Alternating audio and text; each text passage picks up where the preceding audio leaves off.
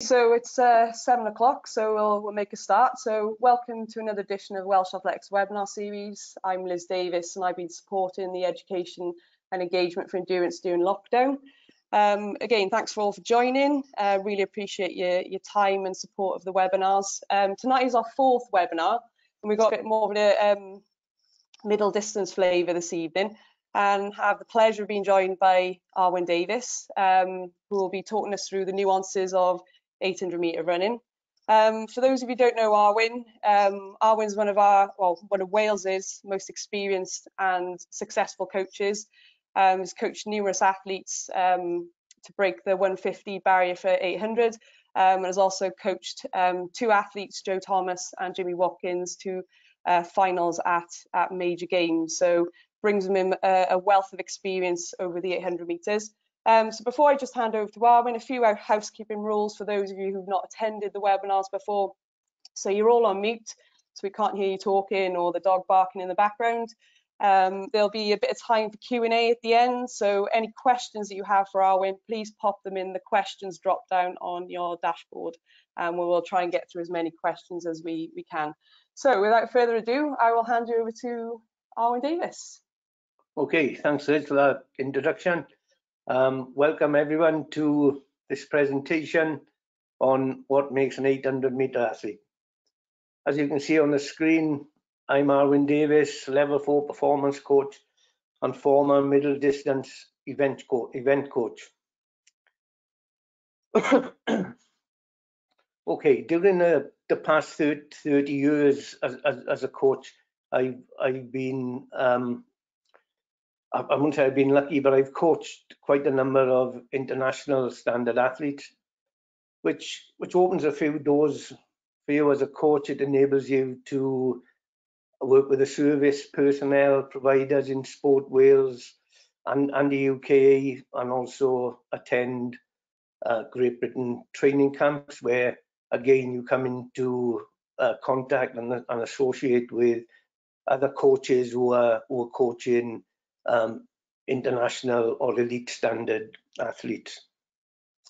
So I made the most of that. It's something that I enjoy, and something that with some of the athletes that myself and David Rolls coach, something that I'd like to do again and think I will in the future. We currently coach a group of talented middle distance athletes at Cardiff AAC. Both males and females, and a mixture of juniors and seniors. What I would like to cover today really is the profile of an athlete. So on your screen there, you will see, look at an athlete's age, not just the chronological age, but also the training age of the athlete, and the background, if any at all, whereby it might be a junior athlete who has little or no background. It may be a senior athlete who is new to the sport or has crossed over from another sport. I also like to look at the athlete's strengths and weaknesses. There will undoubtedly be weaknesses. I've rarely come across an athlete who hasn't any weaknesses at all. So we need to look at that side of things. And excuse me, some of the weaknesses, you need to maintain the strengths, and if possible bring the weaknesses so they're relatively on a par with each other. Excuse me, the speed side of things, I mean, for me that is very, very important. I would much prefer to get an athlete who is quick than one who is strong. It's far easier to make an athlete strong than it is to make them fast. And then you look at the athletes, you look at their strength and the physical types. Some athletes might be good with the core. Some athletes might have good general strength, and some may have a fair deal of elastic strength, which is of great use if you want to be a good 800 metre athlete.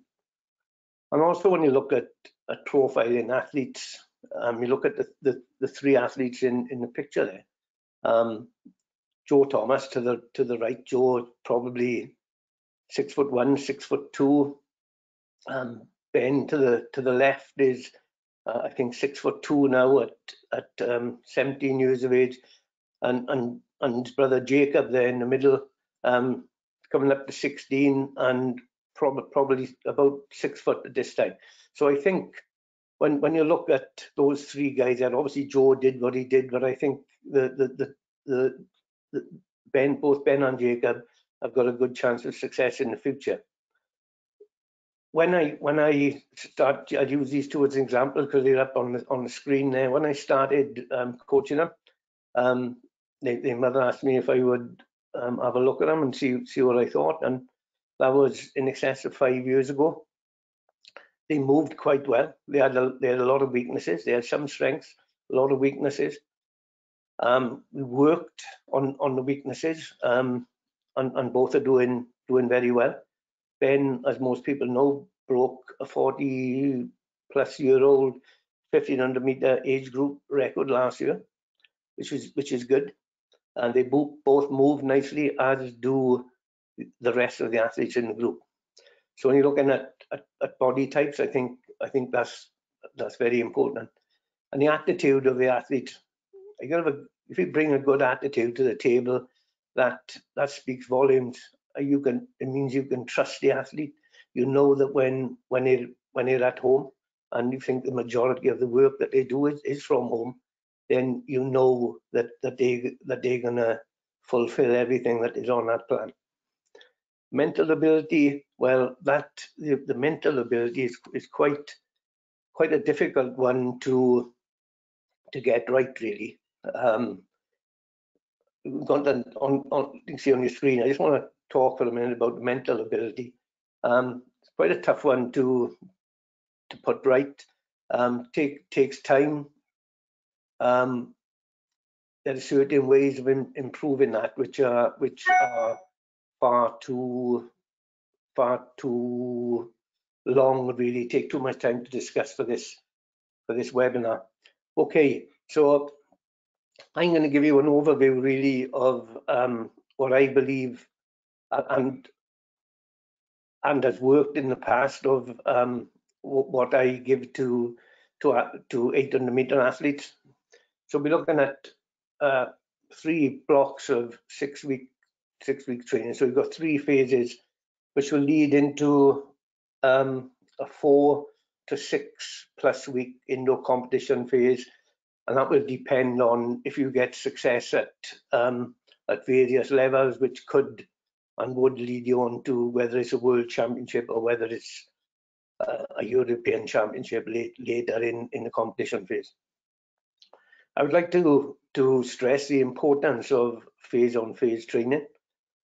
You know, you put the 6-week block together. That initial 6-week block has to go well. If it doesn't go well and the athlete breaks down at some point in that first training phase, then you will have to go back to the beginning. You can get away with a little blip or a niggle, but any serious injury really or illness or lengthy spell of illness where the athlete can't train, for me you have to go back to the beginning. So the importance of that first training phase is paramount, really. Before I go on to the phases, I just wanted to there's a lot of talk about improving the anaerobic speed reserve, the training of that. And you look at this photo here of the Cardiff athlete, Alex Kuma, someone I've coached and advised for the past 9 years. And the other athlete, Jonathan Tobin, who's a friend of mine, and his father too is a very good friend of mine. And they give me permission to put this photo up here, and I thank them for that. For me, it outlines what is needed to the end when you come towards the end of an 800-meter race. If you just look at the body posture and the form of both the athletes, for me, it just shows that we have been working in the right area. Certain times of the year we work in the right areas, and that is something I've been doing for the past 10 to 15 years. Alex is, like I said, someone who we were hoping we'd have a good year this year. Unfortunately, for no fault of our own, it looks as if that won't happen until next year. Okay, so we move on to phase one of was a double periodized year, so the athlete would want to peak for the indoor season and then also again for the summer track season. So as you can see on the screen, it's laid out there with the easy pace runs, which would be 35 minutes. The strength and conditioning, which I have there, would be primarily in the weights room, certainly for senior athletes and some of the junior athletes. Both Ben and Jacob are very good in the weights room. The core sets would be 2 different core sets. We would do one, say, on a Tuesday, and another one on a Friday or a Sunday. So we split those up like that. And the players or plyometrics would be low to start, low contacts over low level hurdles, with the concentration being on eccentric, concentric technique, and then we would progress from there. I would just outline the speed session that they put in. So it's not 800 meters, it's not 1500 meter training. It's four times 50 meters, where if you were on a track, you would set 2 cones or 2 discs 50 meters apart, have the athlete to on a rolling start to hit the line at full tilt, and then the same through the 50 meter mark. The recovery would be a jog back to the line. You do that 4 times, and then you would have a recovery. And the recovery would depend on the athletes you were working with, and are they familiar with this type of training, and are they able to undertake this type of training. So that's quite a nice session. It's important when you're sprinting like that you do get an appropriate warm-up done. And also, whilst I've said it's a speed session, it is basically a speed session, but at some point towards the end of there, especially if you're doing 4, your 4th set, then a big chunk of it becomes speed endurance. And also, when I fetch in 30-second hills, you can block these. It's a term that I use for if you wanted to do 10 times 30-second hills. That's fine. The hill wouldn't be too steep. It wouldn't be too shallow, if you like. But you can block them and do them in sets of 5 with a recovery in between. This sometimes for athletes, again, who are not that familiar with this type of work, may be a good way to start. Include a tempo run. Tempo runs don't suit everyone. Not at the pace that we were looking at them for 800 meters. Joe won't mind me saying that he struggled with a tempo run. Joe would get to 15, 16 minutes tops. So we had a word with run this by the physiologist, and he said, look, there's another way of getting through this. So we used to do split pace runs, or we would split the tempo run into 2 times 8 minutes or 2 times 10 minutes. And this has recently happened with someone who I'm currently coaching. And again, I run this by a physiologist friend of mine, and he said exactly the same as what I was told 10 to 15 years ago. So yeah, there's not much of change there. So the easy pace runs would maybe increase to 40 minutes, 35 to 40 minutes at this juncture is fine. the rest day, I always include one rest day a week. That being because the nature of 800-meter training, the weights work, and the plyometrics, and the dynamism needed, if you like, is quite hard on the body. And I feel that with the athletes I've coached, have certainly been better served by having one rest day a week. Although there are some athletes that I've coached who would prefer not to have, we say for argument's sake, a Friday off. They would operate, they seem to operate more efficiently if they had half day on a Thursday and then half day on a Friday. They didn't feel so lethargic, so they could get back into their training a lot more easily. Okay, so we move into phase 2, and you can see on the screen that the track sessions are 800, a mixture of 800 and 1500 meters. Also, we would have a parkland session or a split pace run. And for the athletes who were okay with the threshold run, periodically we would put a threshold run in.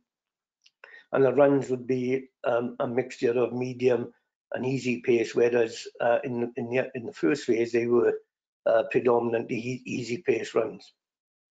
The weights would very much, for the most part, stay the same, as would the core work. The plyos, we would probably advance to higher level hurdles, and sometimes or a bigger distance between the hurdles, and then as the athletes are progressing, we would make a decision on whether we would move to box jumps and various other forms of plyometrics. And also the inclusion of hill sprints, whereas before we were looking at 30-second hill sprints, now we're looking at 8 to 10 times 8 to 10 seconds. So basically you are looking for a fairly steep hill. You hit it hard, so you're up on your toes. With this sort of training is a real low risk of injury, really, because there's no great build-up of, or if at all, of lactate, and with it being on an incline, your footfall is shorter, and also you get a promotion of explosiveness through your hips and also your glutes. Just to touch on that picture that's there, that is a picture of someone who I coached and really enjoyed coaching. Coaching for a number of years. Came to me from sprint background, turned up at my house one night when I was living in Porthcawl. Said he wanted to do 800 meters, and I said, okay, let's give it a go. Got to the world final there in 2006 in Moscow. Ran a PB in the heat, PB in the semi-final. Didn't get a medal in the final, but acquitted himself really, really well. And in there are some class athletes: Bungai, Malowski, Bozakovsky, Milkovich, and I think the guy at the back is Bogdan. That's Jimmy Watkins, who was from Cardiff AAC. Yeah, very good 800-meter athlete. During that phase there, the runs could increase to 50 minutes. It wasn't, I wasn't obsessed with them being what I said. If some athletes wanted to do 40 to 45 and mix them like that, then I was quite happy with that. During this phase 3, as you can see, there's again a mixture of 1500 and 800 sessions for the first couple of weeks, and also then we would introduce some split pace sessions. Living in South Wales, and with these phases of training geared towards an indoor season, our our first low-key race would tend to be the 600 meters in Nyack. For me, it fits in really well at the time of year with the phases we've done. And with the 600 meters, I would expect the athletes who have run whatever they've run for 800 meters to be able to run inside of their 800 meter PB for 600 meters. That then is a really good indicator that the training has been going well. The two phases prior to this one have gone as you would have liked them. The 600 meters then, as a rule, and just casting my mind back, rarely have these not gone to plan for someone unless they've come down with a cold or something that makes them underperform.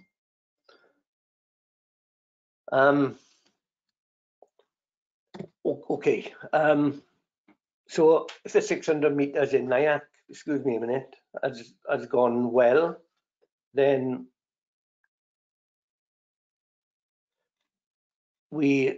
sorry, I interrupted. If the 600 meters in Nyack has gone well, then we can look for the next key race.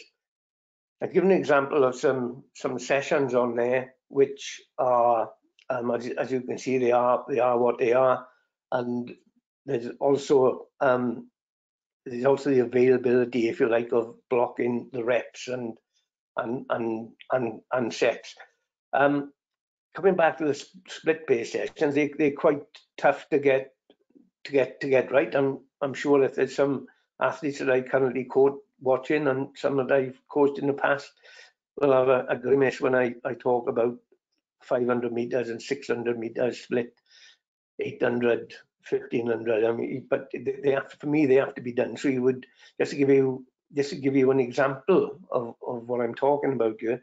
If you had if you were doing 4 times 500 meters split, first 200 meters at 800 pace, and then you change that, you drop off the pace, or you go down to 1500 meter pace, and then you'd have the recovery would depend on the athletes and whether they were juniors or whether they were mature senior athletes, or even if they were older juniors who had been exposed to this sort of training for a number of years, for a number of years.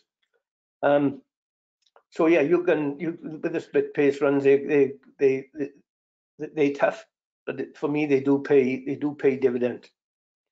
When you look at for me, if you're starting back with some sessions of 800 meters, you would look at sessions. A good start back session of 800 meters would be something around 6 to 8 times 200 meters at inside your 800 meter PB pace with a good recovery, and then you can move on to 300s, and then to move that on again, you could do 300, so you put them in a block, 300 with 100 jog recovery, 300 again at inside 800 meter pace, and then you'd have a smallish recovery after that first set, and then you would move it along. So if you're doing 2 sets or 3 sets, after the second set, then the recovery would become somewhat longer. Because for me, doing these sessions, you want people to be performing and hitting the times, your predicted times for them. Yes. The Saturday morning sessions are usually popular, where, especially if the sun was shining, we would be at the track for 10 or 10:30, get a good warm up done, and then we would do a mixture of 150s and 200s at 400, or maybe slightly inside 400 meter pace with appropriate jog back recovery. That type of session is a move away from the 800 work and the 1500 work, and it gets the athletes feeling somewhat light, makes them feel fast, and obviously they come in, they coming through the 3 blocks of training. they are starting to feel good and looking forward to the competition phase. During this competition phase, I think it's important that you know the athletes, that we've got a race plan. The athletes know that you've got so many key races, so many low key races before your key or a target race. So what to look for really, you don't want everyone to be at their best on race 1 or race 2. You need to build into the competition phase. So you do some low key races. You might have one that's a bit more of a key race, but not absolutely a key race.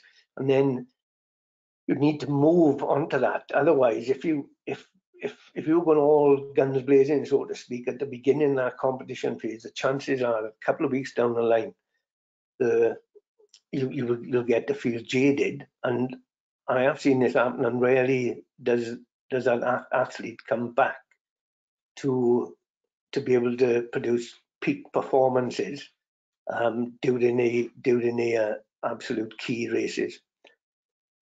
As you'll see on there, that the sessions will become somewhat lighter in volume, but not in intensity. The intensity there, the specificity of the 800 meters is there, and you have to be, as I just alluded to with your race plan, you have to be mindful of the proximity of the competition. Yes, you have to train, but not too hard. That is a big no for me. Not too hard. If you competed on the Saturday and the following Saturday you haven't a race, then you do have a chance in that week to put a key session in, and maybe to put another low key session in, and possibly do some work on the Saturday morning. Whilst you're looking at this, I mean, something really has to make way. So when we're doing plyometrics and strength and conditioning, the amount of contacts, if you like, with the plyometrics decrease, and so do the amount of lifts in the weight room. The volume would be decreased by probably 2/3. So if athletes are doing three sets of 8 reps of all their routine, then and you know, it could be front squats, back squats, deadlifts, RDLs, and overhead warm-up, overhead squats as a warm-up. Then that would come down to the same intensity, but the volume we'd probably only do 1 set. If we got an opportunity on a weekend where they weren't competing, the chances are we would put another set of weights in there. Okay, so I've gone through the competition phase. I just wanted to give you an overview really on what I believe an 800 meter athlete needs regarding strength and conditioning. The promotion of local muscular endurance with a central nervous system, neural system, and plyometrics and hill sprint. With 800 meter athletes, I think a good sound S&C program is paramount. A program that is for them, and it may change at given times, but predominantly it's their program. A program that's designed to promote local muscular endurance and central nervous system. So that would be like plyometrics, start off low level, as I alluded to earlier, eccentric, concentric, progress to box jump, and the hill sprints, which I talked about briefly, with a full recovery to ensure consistency across all the reps, and that improves running economy. It's a low injury risk. So I'm a big fan of the hill sprint. And conditioning, there's an awful lot said about strength work and strength and conditioning, but for me, the conditioning, if I can go back to use Joe Thomas as an example, I know he won't mind me doing this. Joe knew that for one race, Joe was good, but he didn't have the conditioning to enable him to go through the round. So we had to make some inroads into that. So we tried to make him more resilient with various forms of work to enable him to go through the heats, and also to have the ability to hold form towards the end of the race. So in that sense, we worked a lot with the strength and conditioning people in Sport Wales. Hats off to them. Put a good program together for between myself and I had input into it, and with the service providers, the strength and conditioning guys, to a point where Joe became robust.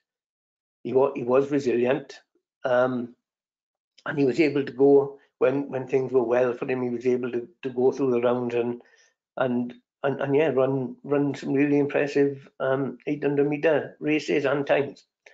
And just at a footnote on the bottom there, I put the central nervous system, neural system, why it's worth paying attention to that. Just want to give a little. You can see some pictures up on the screen there, which show again Alex Kuma. All of the attributes you can see on the left-hand side there. Well, left-hand side, I'm looking at it. He has in abundance. He's someone I started coaching possibly 8 to 9 years ago. He was fast, which I really liked. He's grown as an individual. He's grown as an athlete. 6'3" something tall, and I couldn't get the video to on this site to be able to show you properly. So what I did, I took a couple of shots of it, and that is him take a left foot takeoff, and he really nails that landing on the left foot, and that's on an 18 and 24-inch box. So that the guy has a load of elasticity. He's dynamic. All the things that you see there, he possesses in abundance. Going back a couple of years ago, we'd done some testing with him in Sport Wales to get a set of numbers, and the force that he was producing on what they call a force plate or a jump mat was, for a middle distance athlete, were through the ceiling. We were hoping for a good year for him this year. Things have started to go well. It's taken a while. He's 25 years of age, and hopefully next year we'll be able to have some good competition, and he can put himself out there. Okay, the tactical side of things, or tactical nous, is about knowing your competitors. It's quite easy these days to know what people's PBs are. You can look at them obviously on Power 10, and you can see BMC races and other things on various platforms. But I'd like to formulate a plan to give you the best chance of success and of a positive performance. If you don't win the race, at least have a positive performance.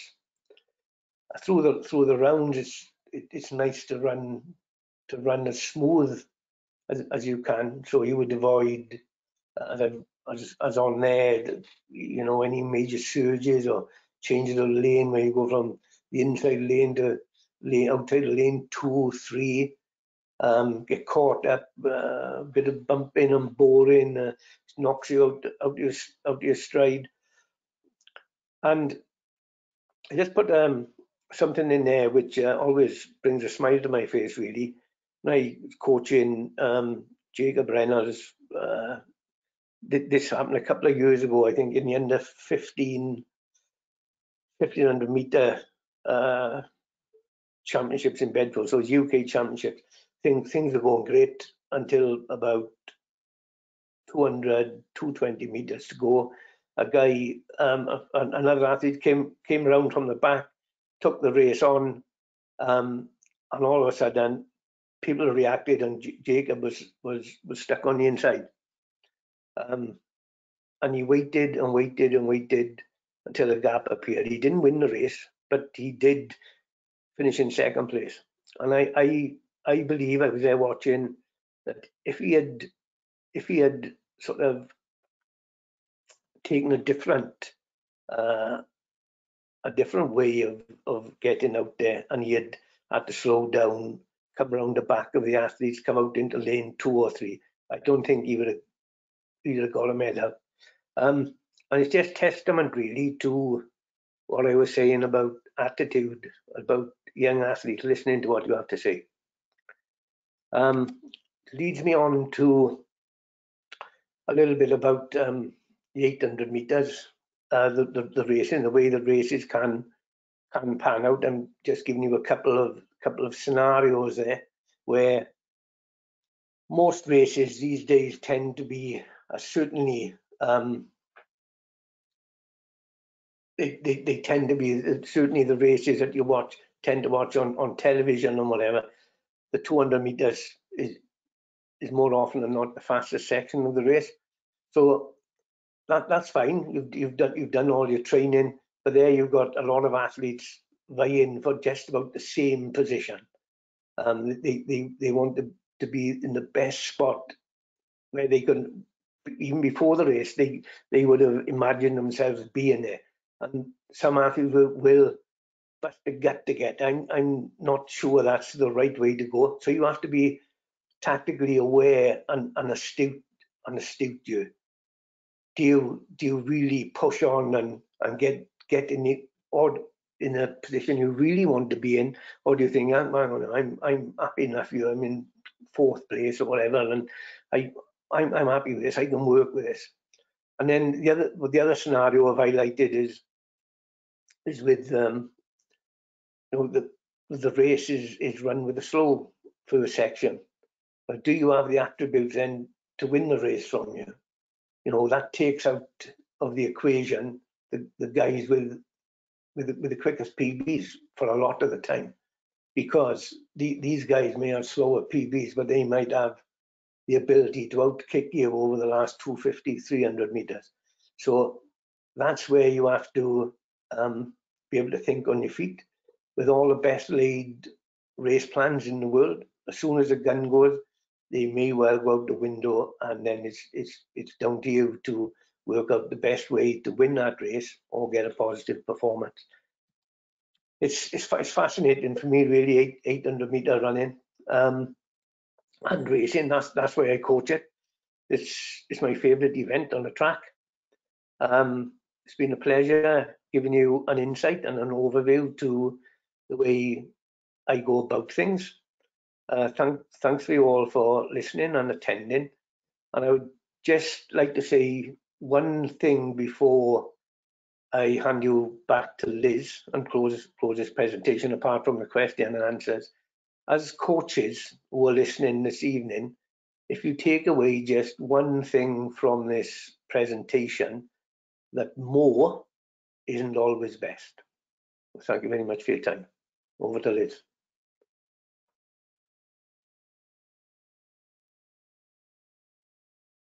Okay, we just got a few questions coming in. If it's okay if I can pose them, or I'm happy for you to read them out. I think the first question from Ian Evans. He just wanted you to clarify a little bit what a parkland session was, and kind of what constitutes a parkland session.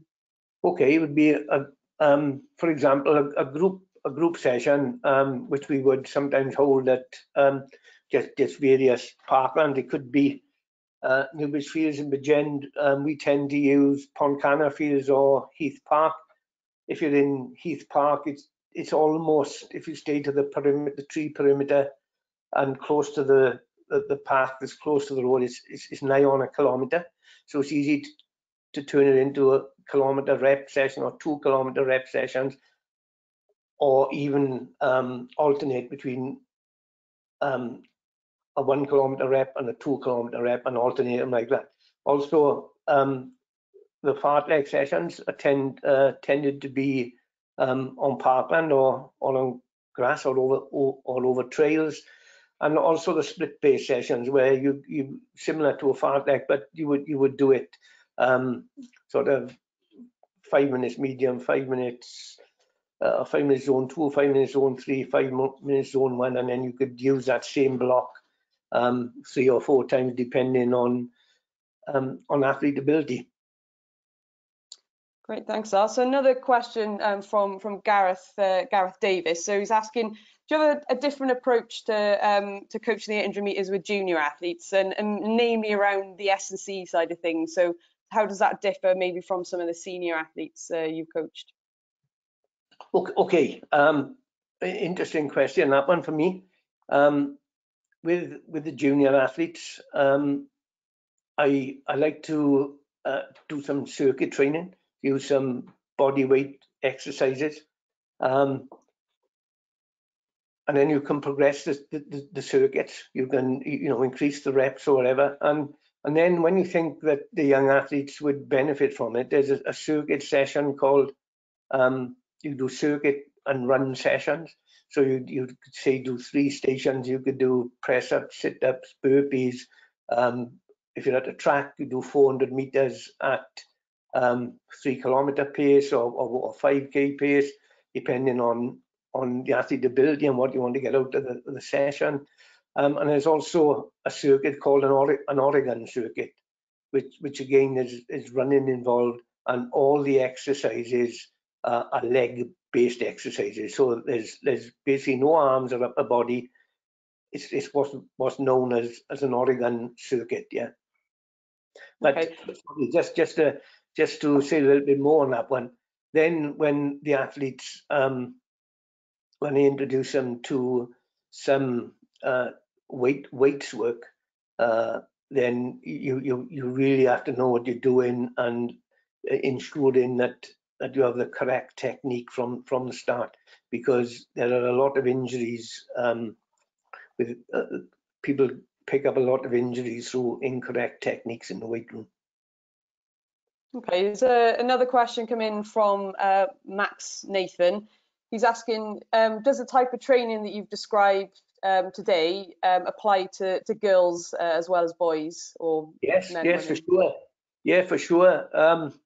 The group of the girls that are in the group are quite successful indoors. Most of them picked up medals. In fact, there was one athlete, young Molly, who won both the 800 and the 1500 meters. Ben and Jacob won both the 8 and the 15. So yes, and young Nia picked up a medal, and I think Jess Evans picked up a medal. But they primarily do the same training as the guys. Sometimes the recoveries are a bit longer. They haven't got the same strength and conditioning program as the guys have. That we intended putting in place, and we were putting in place from a technique standpoint, which would enable them to go on and perform some of the weight routines that people like Alex, Ben, and Jacob are performing, and also Kieran the same. Okay. That concludes the questions. Arwyn, there's no further questions, and so yeah, on behalf of Welsh Athletics, we'd like to thank you for your time and efforts putting this presentation on. Really appreciate your time. For those guys of you watching, there are further webinars coming up for Welsh Athletics, so you can check those out on our Welsh Athletics website under Stay Involved. But yeah, thanks very much, Arwyn, and yeah, stay safe, everybody, and take care. Okay, thank you, Liz, and thanks for everyone for attending. Much appreciated. Good evening. Okay, thanks. Thanks, guys. Take care.